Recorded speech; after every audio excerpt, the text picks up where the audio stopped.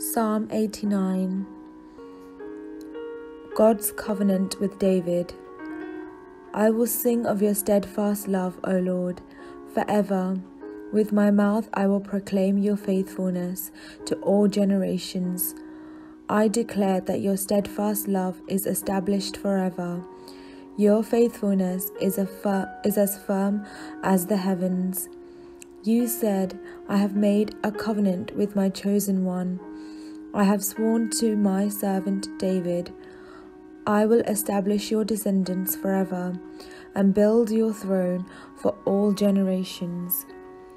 Let the heavens praise your wonders, O Lord, your faithfulness in the assembly of the holy ones. For who in the skies can be compared to the Lord? Who among the heavenly beings is like the Lord? A God feared in the council of the holy ones, great and awesome above all that are around him. O Lord, God of hosts, who is as mighty as you, O Lord?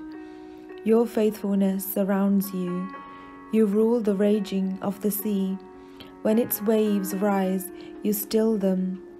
You crushed Rahab like a carcass. You scattered your enemies with your mighty arm. The heavens are yours, the earth also is yours. The world and all that is in it you have founded them. The north and the south, you created them. Tabor and Hermon joyously praise your name. You have a mighty arm, strong is your hand, high your right hand. Righteousness and justice are the foundation of your throne. Steadfast love and faithfulness go before you. Happy are the people who know the festal shout, who walk, O Lord, in the light of your countenance. They exult in your name all day long, and extol your righteousness, for you are the glory of their strength. By your favor our horn is exalted, for our shield belongs to the Lord, our King, to the Holy One of Israel. Then you spoke in a vision to your faithful one and said, I have set the crown on one who is mighty. I have exalted one chosen from the people. I have found my servant David. With my holy oil I have anointed him. My hand shall always remain with him. My arm also shall strengthen him.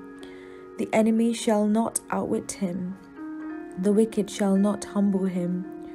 I will crush his foes before him and strike down those who hate him. My faithfulness and steadfast love shall be with him, and in my name his horn shall be exalted. I will set his hand on the sea, and his right hand on the rivers. He shall cry to me, You are my Father, my God, and the rock of my salvation. I will make him the firstborn, the highest of the kings of the earth. Forever I will keep my steadfast love for him, and my covenant with him will stand firm. I will establish his line forever, and his throne as long as the heavens endure. If his children forsake my law and do not walk according to my ordinances, if they violate my statutes and do not keep my commandments, then I will punish their transgression with the rod, and their iniquity with scourges. But I will not remove from him my steadfast love, or be false to my faithfulness. I will not violate my covenant, or alter the word that went forth from my mouth. Once and for all I have sworn by my holiness, I will not lie to David. His line shall continue forever, and his throne endure before me like the sun. It shall be established forever like the moon, an enduring witness in the skies. But now you have spurned and rejected him. You are full of wrath against your anointed.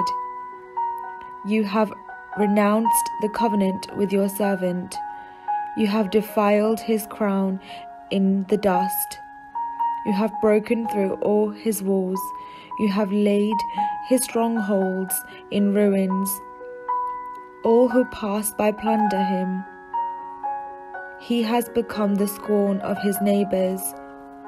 You have exalted the right hand of his foes. You have made all his enemies rejoice. Moreover, you have turned back the edge of his sword, and you have not supported him in battle. You have removed the scepter from his hand, and hurled his throne to the ground. You have cut short the days of his youth. You have covered him with shame. How long, O Lord, will you hide yourself forever?